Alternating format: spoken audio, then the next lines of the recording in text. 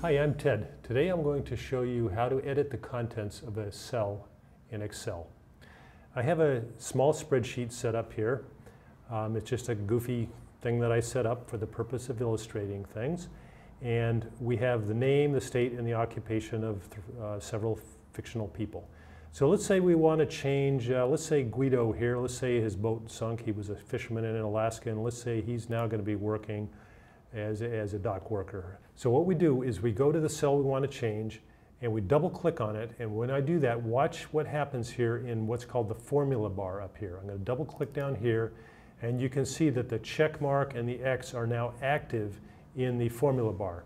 Now we can edit it either directly in the cell or we can go up here. So we're going to go up to the formula bar, double click on that. We're now in text edit mode and we're going to change this fella's occupation.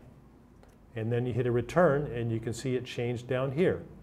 And we could do the same thing. Let's say this guy decided he wanted a more exciting profession, so we changed it for him. We double click and this time we're editing directly in the cell, and then we hit a return and there we go. We've changed the information. So that's just very basic to Excel. You'll use that all the time.